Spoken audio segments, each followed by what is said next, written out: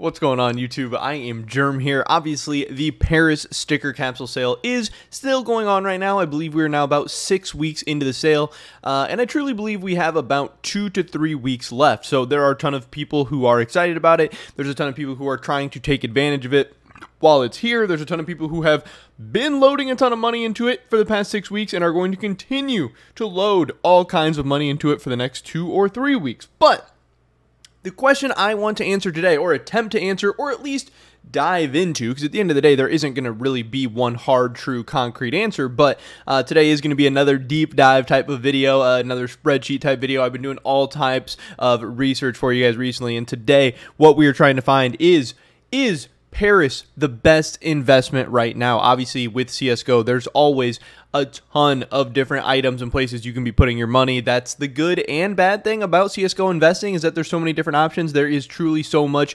opportunity cost at hand all the time. There's almost kind of like choice overload many times, which makes this, again, really fun, interesting, and exciting, but also very frustrating, and it can like drive you crazy thinking about all the different possibilities. But we're going to answer, like I said, or try to answer or attempt to dive into, what is the best place to be putting money into right now: Paris, Antwerp, or Stockholm, between the three modern borderless sticker sets. Obviously, a lot of people love Paris.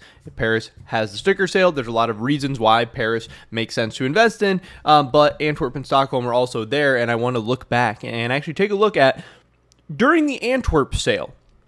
The last sale that we had, obviously from a borderless sticker set, during the Antwerp sale, from the end of the Antwerp sale on, what performed better, Antwerp or Stockholm, and try to, then bring that forward to Paris and see from the end of the Paris sale forward what's going to be the best performing asset. But first, I want to say thank you guys so much for hitting 3,000 subscribers on this channel. Obviously, most of those subscribers didn't come from my, kind of Counter-Strike era. I've had a couple different iterations of this channel, but still, it's a bunch of subscribers that I've worked hard to build up over the past couple of years, and a ton of those subscribers are from Counter-Strike over the last 3 months. I think we've seen like 800 or 750 or 700 subscribers in the last 3 months. In the last month specifically, we've been exploding. So just thank you guys so much. There's been so much love and support, and obviously for the foreseeable future, I expect to be doing Counter-Strike stuff, and I really think this is the new direction of this channel. It's been fun. It's been awesome. So thank you guys. Buff Market affiliate link, first link in the description below. Get signed up with that. Help support me, and hit me up on Twitter if you're interested in selling, some of your CSGO items or skins for some money. I'm dipping into cash trading. With that being said, let's get right into this. So we have a spreadsheet once again, and here we go. Looking at Stockholm today. These are the prices of Stockholm stickers at the end of the Antwerp sale, which I believe was August 9th of 2022. And at the end of the Stockholm sale, obviously things were very, very crazy for Stockholm Hollows. These are team hollows that we're looking at. Obviously things were pretty crazy for Stockholm Hollows because Antwerp had come out. Antwerp was the new borderless sticker set. This was a new borderless sticker set to compete with Stockholm. Stockholm prices had crashed a little bit once, there was a new kid on the block, and it had really sent a shock and a craze through the investing community. But these were the prices we were looking at. Mouse was obviously the big dog at $8.80. But other than that, a lot of the Stockholm stickers were pretty cheap, especially if you think about relative to Paris prices today.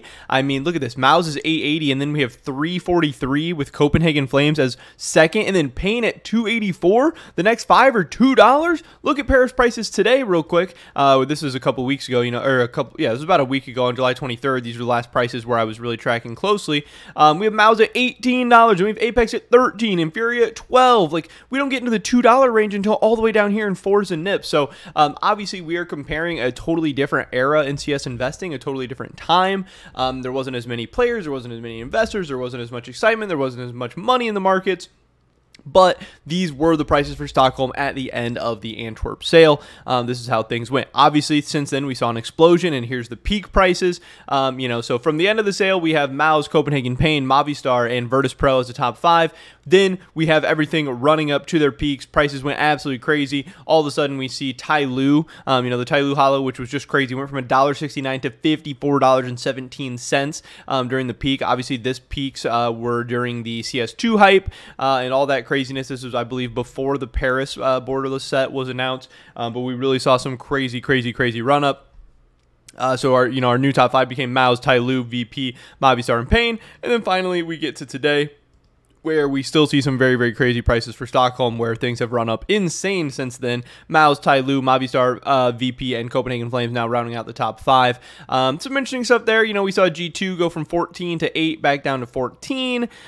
We've seen NIP be kind of the cheapest one the whole time. We saw FaZe go from 10 to 9 to 11. We saw Pain go from 3 to 5 down to 8, which is pretty crazy. Obviously, Tai Lu going from 9 to 2 to 2. But what kinds of returns did Stockholm see from the end of the Antwerp sale on? And here we have it. The top dog, which is actually crazy because, again, Maus was always the most expensive sticker from the end of the Antwerp sale on. Maus was most expensive, but you can see here, Maus, in terms of returns, was the 10th best sticker in this set. So even though Maus gets so much publicity, and you hear about how Maus is such a great investment, you hear about how Maus has such great investors and yada, yada, yada, the top dog here was not Maus. It was actually 10th best. You had a lot of different better options from the end of the sale to the peak rank, the end of the Antwerp sale to the peak rank for Stockholm stickers. The number 1 was Tai Lu, but the top 5 were Tai Lu, Heroic, Sharks, Godset, and EG. Now, I'm not sure why EG is in that list. They kind of seem like the odd one out, but I know at the top you have Tai Lu, Heroic, Sharks, Godset. A lot of teams with unique looking stickers. I know Heroic does have an Antwerp sticker as well, but it's a little bit different logo. But Tai Lu, Heroic, Sharks, and Godsent all are unique borderless stickers to Stockholm. So yeah, we saw that the unique stickers did very, very well, which is actually pretty interesting. And then finally, the end of the Antwerp sale to today, the rank here, we can see if we rank these that still the top dog, a lot of the same names here, but we have Tai Lu still being number 1, Heroic, Sharks, Godsent, and now Movistar, and then Virtus Pro, EG obviously dropping out like they probably rightfully should have. Renegades and Tropics, still a ton of the unique stickers of Stockholm. So definitely some info to take away from this is from the Antwerp sale on. The unique stickers performed very well, and some of the non-unique stickers like FaZe, ENCE, Pain, Navi, we see them towards the bottom. Again, we still have Maus here at 10th. We have, some middling teams like G2, Astralis, Furia. And again, it's not necessarily the top dogs or the most expensive stickers doing the best. We can see here, Heroic, pretty cheap the whole time. Heroic was the 21st, 17th, and 13th cheapest sticker, and it had the second best returns. Sharks, 22nd, 19, 19. It had the third best returns. Godsent, 18, 14, 15. It had the fourth best returns. Now, some expensive stickers did do well. Tai Lu was pretty expensive the whole time. Movistar and VP were pretty expensive the whole time. So it's not necessarily saying that cheap stickers are good or bad or expensive stickers are good or bad, but good stickers perform good, not expensive or inexpensive stickers. But ultimately, at the end of the day, the question we're looking to answer is what performed better from the end of the Antwerp sale? Was it Stockholm or was it Antwerp? And at the end of the day, Stockholm actually outperformed Antwerp from the end of the Antwerp sale on. This is despite the fact that Antwerp capsules were on sale, meaning that really Antwerp, I have to sneeze real quick. Oh, I had to sneeze really bad.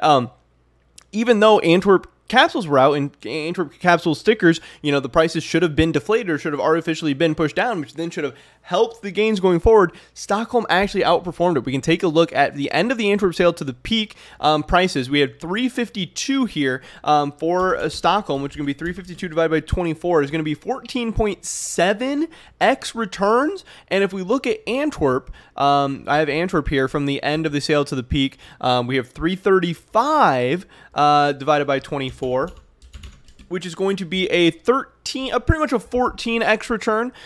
So again, for Stockholm, we had a 14.7x return, and for Antwerp, we had a 13.95. So Stockholm, from the end of the Antwerp sale to the peak, Stockholm did outperform it, but just barely. But now if we look at the end of the Antwerp sale to today, for Antwerp, again, these prices are a little bit outdated. These prices from about a week ago, and the Stockholm prices are a little bit more updated, so maybe this isn't exactly entirely accurate, but it's going to be pretty close, because the market's actually gone down a little bit, so this would be bad for Stockholm. But we have 101 divided by 24. We see about a 4.2x return from the end of the Antwerp sale to today for Antwerp, and for Stockholm from the end of that sale to today, again with prices even a little bit lower. So this is even less really than you would see for Stockholm. We have a 5.6x return. So from the end of the Antwerp sale to the peak prices, and the end of the Antwerp sale to today, Stockholm was actually the better investment. And if we take a look at capsules, we'll actually see a little bit of the same stuff. We have here Stockholm Contenders, Challengers, and Legends, and Antwerp Legends, Challengers, and Contenders from the end of the Antwerp sale to today. At the end of the Antwerp sale, let me lock this in place real quick. Yeah, there we go. Freeze that row. At the end of the Antwerp sale, this were the prices. Obviously, all the Antwerp capsules were going to be 25 cents, and we had Challengers at $1.73 for Stockholm. We had 0.67 for Contenders and 0.43 for Legends. Here were the peak prices for all of them. We get still, the Stockholm ones being the most expensive, but we have Legends for Antwerp as the most going up there. And then today's prices for these capsules, we still have the three from Stockholm being the most expensive, but here are the actual returns that we saw from the end of the Antwerp sale to today. Contenders had the best returns from Stockholm. Legends had the second best returns from Stockholm. The Antwerp Legends was actually third. Stockholm Challengers was fourth, and then the two Antwerp ones were down at the bottom. So it was possible to get an Antwerp one that outperformed one Stockholm one, but if you just picked a random Stockholm or a random Antwerp, the Stockholm was probably going to do better. And then again, from the end of the peak to today, I do believe it is the same type of thing. Now, yes, Legends has passed up Challengers and Legends, but still, if you picked a random Stockholm capsule and a random Antwerp capsule, the Stockholm one was probably going to do better. Now, what is interesting is, does this mean that Paris is maybe not the best investment? Because again, during the Antwerp sale, you're actually better off buying Stockholm stuff than Antwerp stuff. Now, during the Paris sale, are you better off buying Antwerp? Are you better off buying Stockholm? I don't know. Obviously, this isn't a lot of data to go off of. This is just one certain point that we are comparing. And a huge, huge, huge asterisk to compare during this is what's actually crazy is during the Antwerp sale, Stockholm stickers, again, the total Stockholm market of holos at the end of the Antwerp sale was $40.40. But if we look at the end of the Antwerp sale, the total market of the Antwerp holos was $48. So which is crazy is that at the end of the Antwerp sale, the whole Stockholm set was actually cheaper than Antwerp, and then it outperformed it going forward. So Stockholm was weirdly underrated and undervalued and compressed. But if we look at today, right now, Paris is actually the cheapest of the three sets. So do the cheapest, most undervalued sets perform well? Do the old sets just perform better than the new ones? Is Stockholm just an amazing set that's going to outperform? Is Stockholm just a better set than Antwerp? Is that why it outperformed?